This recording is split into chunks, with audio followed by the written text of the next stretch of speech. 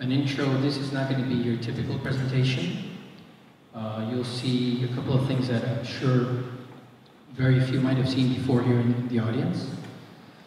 You'll also see a couple of blue links in the slides, which is the source of the information that I'm going to be sharing. You don't need to take note of those FYI links, those blue links, because at the end, you will find them in my own FYI link at the end of the presentation.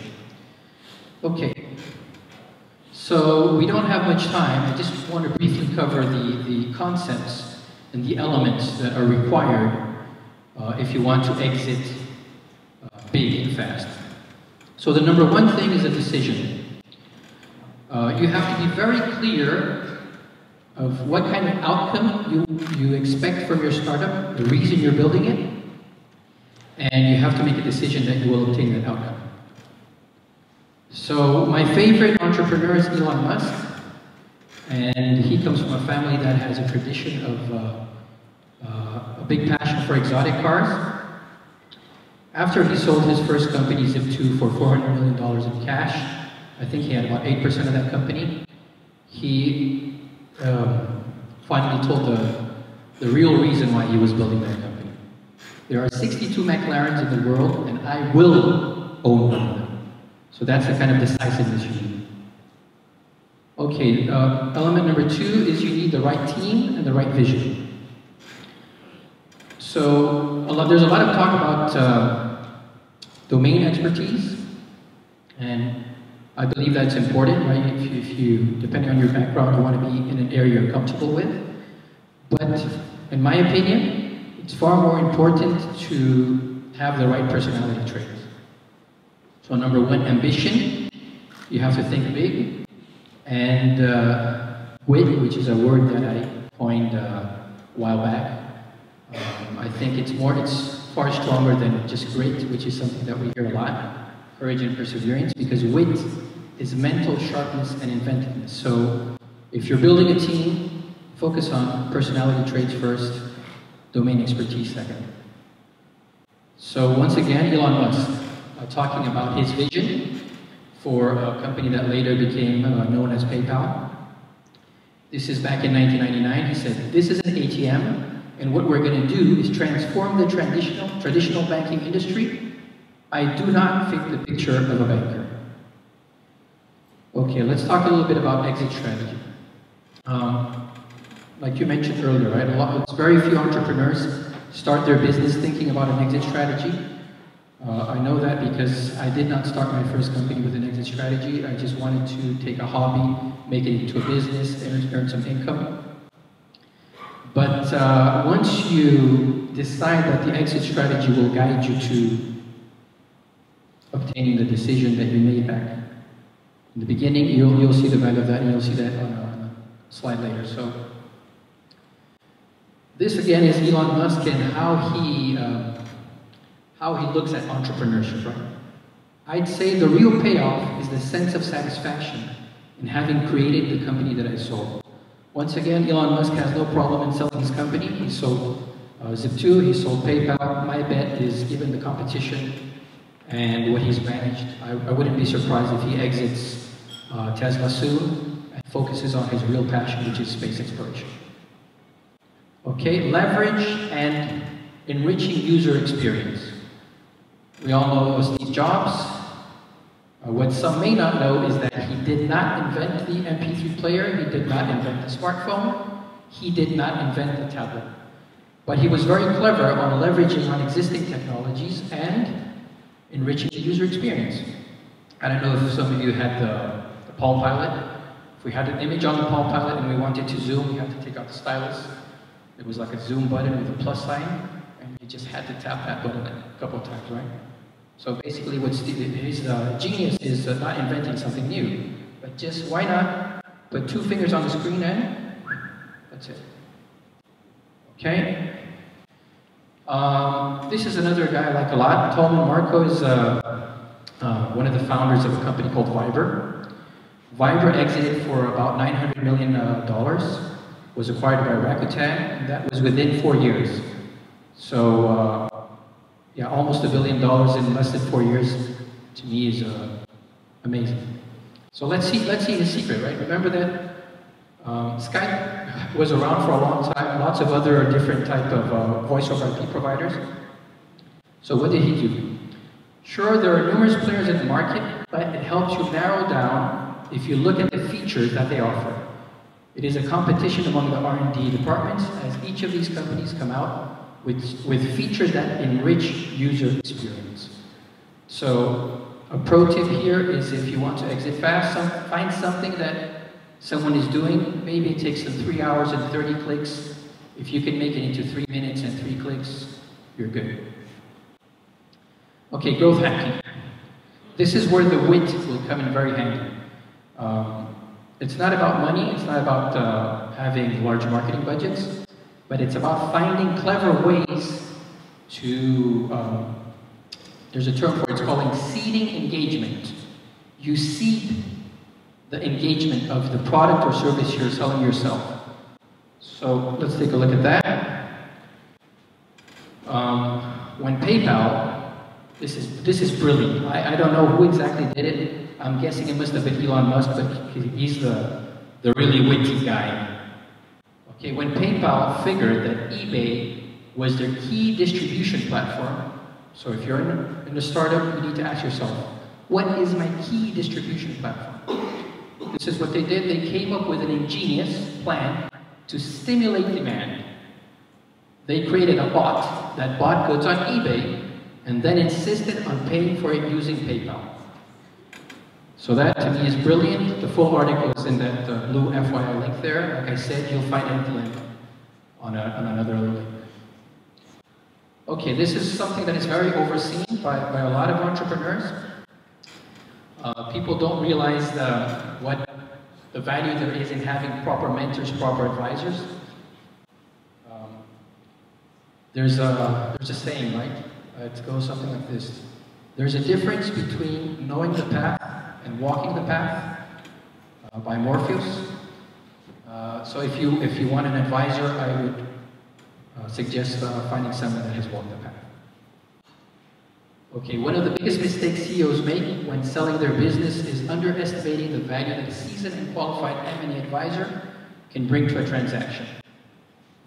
Just to put it simple, if the current Rodrigo Martinez could go back in time to 1999, when I sold my first company at the age of 26, if I could advise myself back then, I could have added at least another 20 or 30% value to the deal, which would have made the cost of the M&A advisors there peanuts. Okay? This is very important. There's a lot of misunderstanding about passion, so I'm going to try to help you guys with the limited time. If you don't have both, you're going to need a lot of luck. I'm all for luck. I embrace luck, I receive it, but consider focus. The secret of genius is focus. If you can laser your attention on any subject or project, it will reveal its blueprint to you. Alan Cohen, in his book, Why Your Life Sucks. So, the thing is that a lot of people don't ask themselves the right questions. So if you're in a startup, you need to, like I just mentioned the question back a couple of minutes ago, right? What is my key distribution channel? Where are my users? If you start asking yourself with that very ambitious brainstorming, with that ambitious team, the big thinkers, the clever, witty co-founders, if you start asking yourself the right questions, based on my experience, eventually the answers kind of drop down. Okay, passion. A lot of what I see about passion out there is basically things you're emotionally attached to, maybe hobbies or something that kind of excites you. I look at passion as an energy, as something to fuel you to where you want to arrive, right, your destination. So be careful with following your passion, right? I have a passion for the violin, but honestly, if I followed the violin, given my current status of a violin player, I wouldn't be successful. So I'd rather sell a company first and then hire a private tutor to help me achieve my value goals. Passion is energy. Feel the power that comes from focusing on what excites you. Oprah Winfrey. Okay, I got ahead of myself. Here's a pro tip. Instead of following your passion, I'm not saying tear your passion apart. Just say, leave it aside, put it in a drawer, have a passion for success, follow your strengths, identify what you're good at, get together with other people that are also good at that skill or complementary skills. Go and build, go do like Elon Musk, go and build, sell a company, buy your McLaren or whatever your goal is. I don't judge anyone. Everyone is free to their own dreams, and as long as it's legal, of course, right? Okay. So normally when I do my presentations, given all the noise out there, there's a lot of skepticism, especially with the whole passion thing and innovation. So in case anyone is still skeptical, this is a press release of when I sold my first company. It changed my life. Basically, it taught me a very important lesson, and that really helped me with my second company. It taught me that if I wanted a reward, something for myself, that was only going to happen if I first created value for someone else.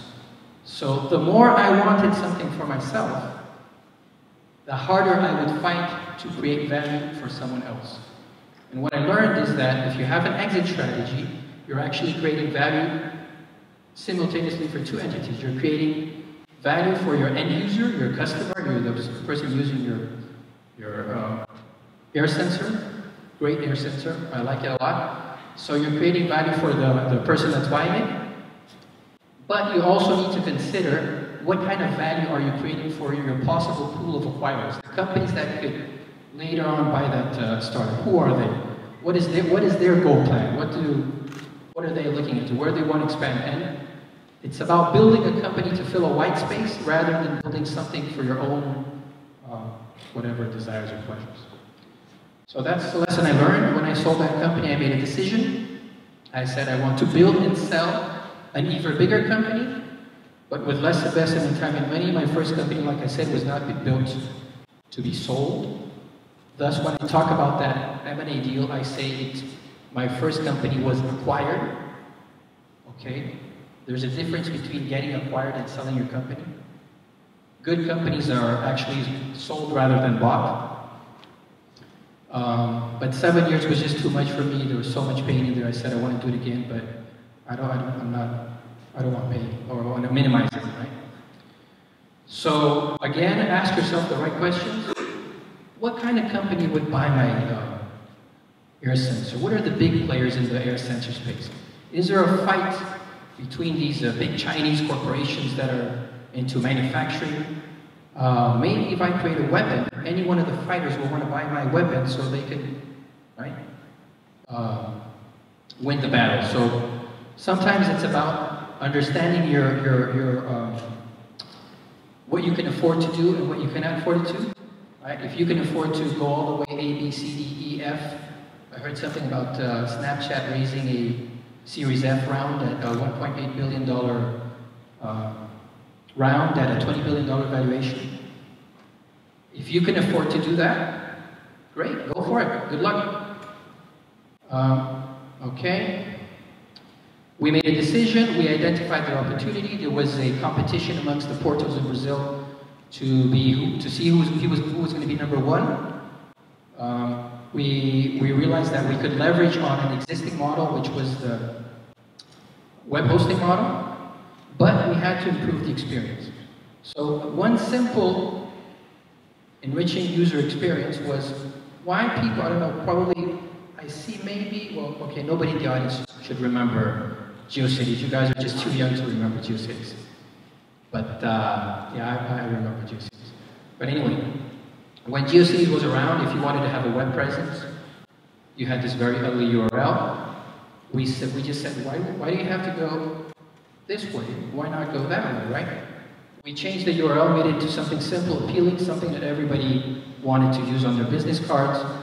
It just exploded, and this is what happened.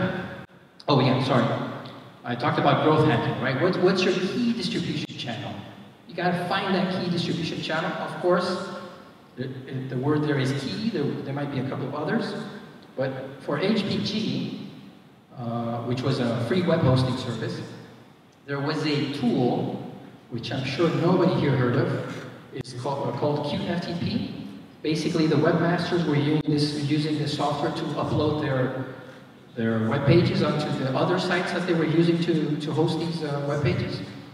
And QFTP had a little banner there that you could advertise. So we advertised in that banner there. Simple. Unlimited hosting, unlimited space, www.yourname.hpg.com.br. We spent like $10,000 per month for a few months to seed engagement through a key distribution channel. We created what you will see in a bit. Okay, growth hack. You have to be clever to find your key distribution channel. So we launched in September 2000. These are two Web 1.0 companies. We launched, we were number 9 in September 2000 in the Internet Audience Ranking. November we were number 8. January we were number 7.